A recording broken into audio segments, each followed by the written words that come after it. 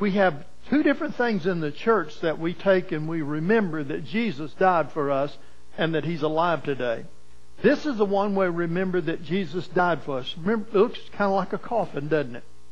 And when someone dies, we put the coffin down at the front of the church and the body lays underneath the coffin. This reminds us of the death and burial of Jesus Christ. Now, the baptism up in the front, that reminds us of the fact that Jesus is alive. So, what does this remind us of?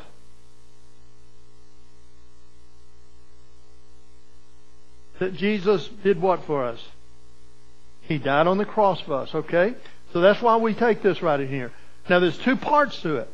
There's a bread. That means that they broke the body of Jesus. They didn't break any bones, but they beat Him up and they whipped Him and all that. That's why we take the little cracker. It reminds us that the body of Jesus was broken for us.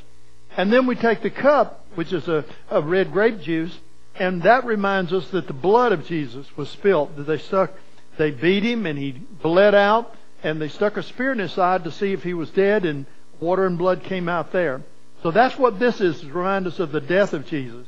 But the reason we get baptized is so that we can remember that Jesus is not dead. Jesus is alive. And that's what baptism reminds us of. Remember how I take, and won't you help me right here just a second? Y'all can look. See right here? I take and you put your hand up here on mine. The way we do that is one finger goes up. The other thumb, put the other hand up here. That thumb goes down. Like that. And that gives you a good firm hold. Yeah, like that. And the idea behind that is that Jesus was killed for us and that He raised to life. Don't let go. That's what Dorothy did. You let go, you stay under the water. And so that's important. You want to do it again, practice, make sure you don't let go. Oh, you did good. And don't let go this time, okay? Oh, very good. See, it works real nice if you do it that way. All right, good.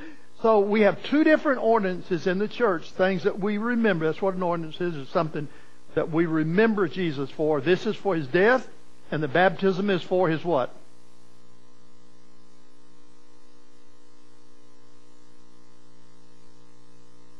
He came back to life, didn't He? Okay.